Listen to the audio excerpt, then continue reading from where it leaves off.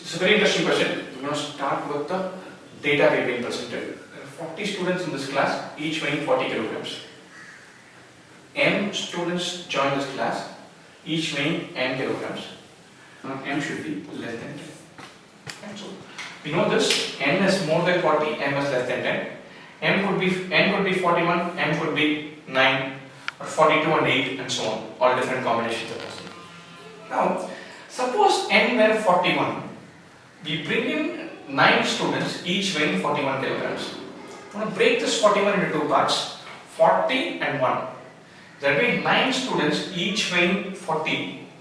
Then the average would not have changed. Because they weigh 41, the average is going to increase. How much is the total going to increase by? Each student brings 1 extra kilogram. There are 9 students. So the total extra weight brought in is 1 into 9. The total extra weight brought in. This is going to get distributed over all the students that are there. There are now going to be 49 students because 41 kilograms each, 9 students coming in. So 1 into 9 by 49. This is going to be the total increase in average. Very important idea. We're doing this scenario when n equals 41, n equals 9. I'm going to break this down. There is the extra weight brought in by each student. Total number of extra students entering the class is the total extra weight. When I say extra weight, I mean weight above 40 kilograms.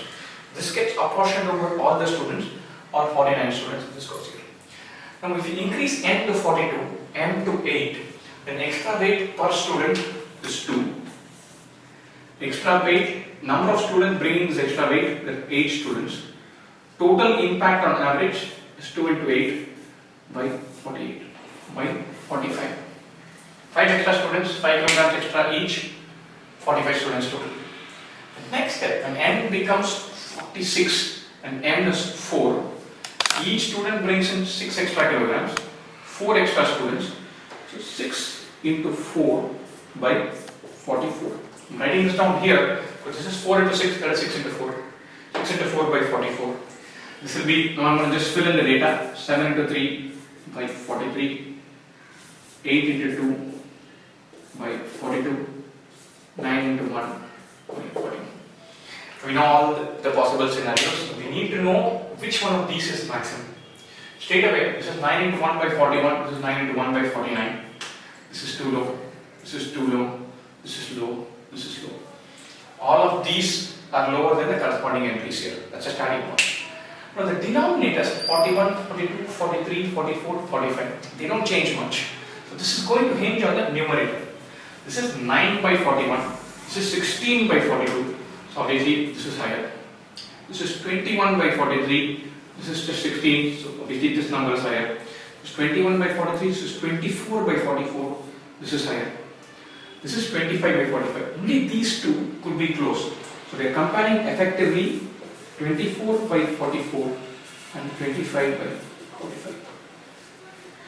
Here the denominator is going up by 1, numerator is going up by 1, but the impact on the numerator is higher because this is a smaller number is going up by 1. So this is higher, this is also out. Or the average will increase by 25 by 45. 25 by 45 is nothing but 5 by 9 or 0.55. Average was 40 to start with, it will now become 40.55 or the maximum possible average when m students join each weighing n kilograms is 40.55, and that will happen when there are 5 students each weighing 45 kilograms.